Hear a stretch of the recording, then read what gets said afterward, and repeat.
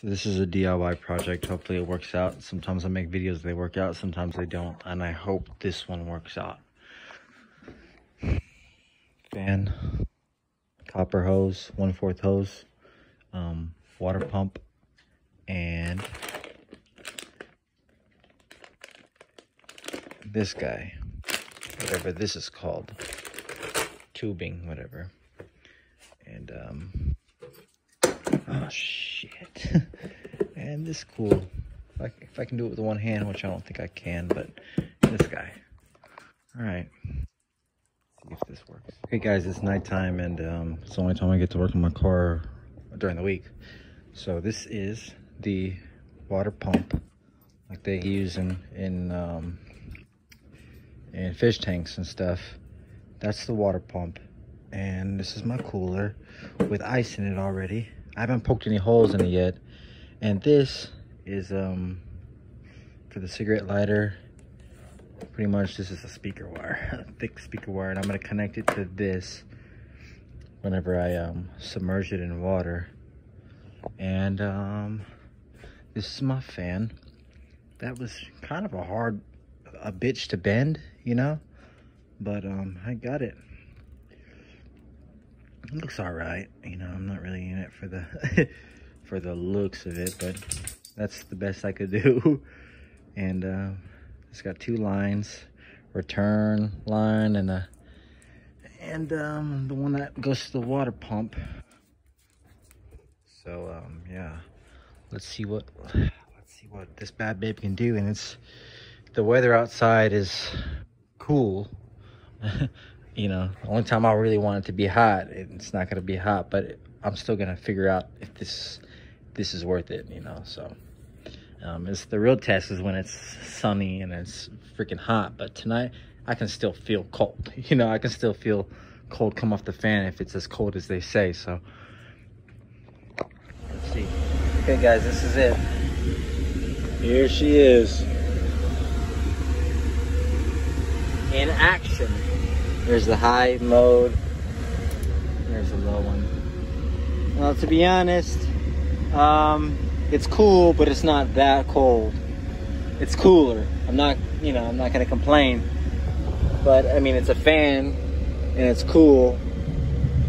But I guess I expected it to be colder. I expected it to, I don't know, just be a miracle worker. But it's not. But it helps. And I'm glad I figured this out. I'm glad I found out for myself. But this is how it works. This is it in action.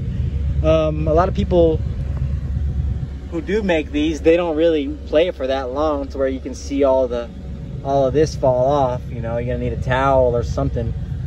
But this is my setup. Got 2 ice packs in here. It's a small setup. Water's still kind of warm, cold. It's the water that needs to be colder. I think if I did these copper line too, I think this makes it warm faster. But yeah, it works. Turn it off. It works, man. And I made this little extension to let it swivel a little bit. I didn't want it to scratch my dash, so I can bend it back or go down with it, move around. I think I need to lift it up higher, or extend it out a little bit more. But I hooked everything up to a switch. Down here I have one of those outlets that have multiple car inlets, I guess.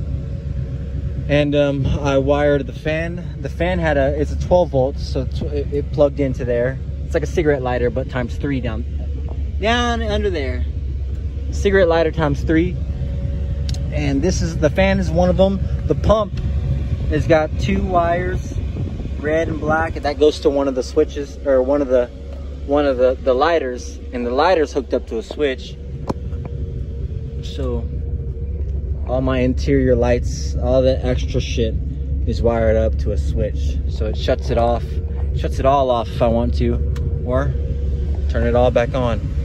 So I'm cool with it, man. It's doing its job. It's gonna, I mean, its job is to keep everybody a little cooler, a little bit more, a little bit more comfortable on the road.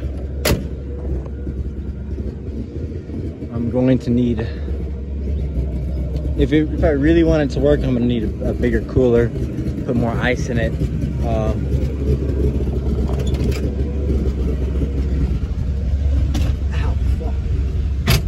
But it's not really for me.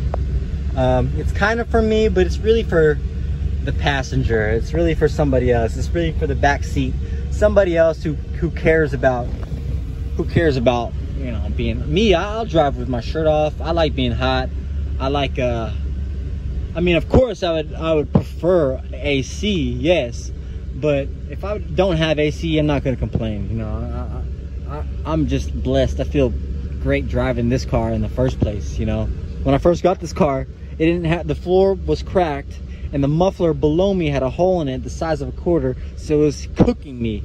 The fucking heat was coming out the hole in the muffler, literally cooking me. That was the first summer I had this car, so I've been through the hell, the hottest part. Now before you know, when I patched up that hole, when I got a new muffler and I put a heat shield under this whole carpet, there's a layer of heat shield just so that doesn't fucking happen ever again.